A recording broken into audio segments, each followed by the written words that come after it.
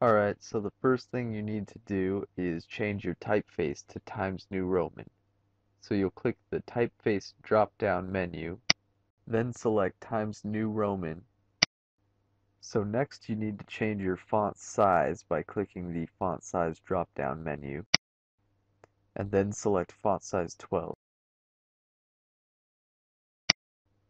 Next you need to change your line spacing, which can be accessed in the paragraph settings.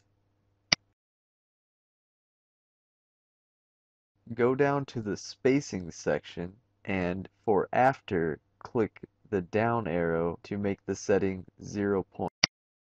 Then select the line spacing drop-down menu. Select double. Then click OK. Now you need to make a heading for your paper. Start by typing your name. In the second line of your heading, type your teacher's name. In the third line of your heading, type your course number. This could be English 123, for example. In the fourth line of your heading, type the date and then press enter. Now you need to center the font for your title. Type whatever clever title you've come up with for your paper and then press enter. Here you need to left align your font once again.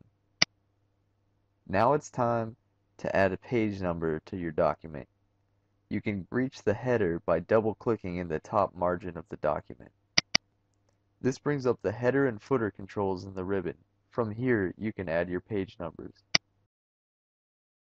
Select top of page and then select plain number 3. Just to the left of the page number, you need to type your last name followed by a space. Double-click anywhere in the main portion of the document to get back. Now your document is in MLA format. Thanks for watching and good luck on your paper.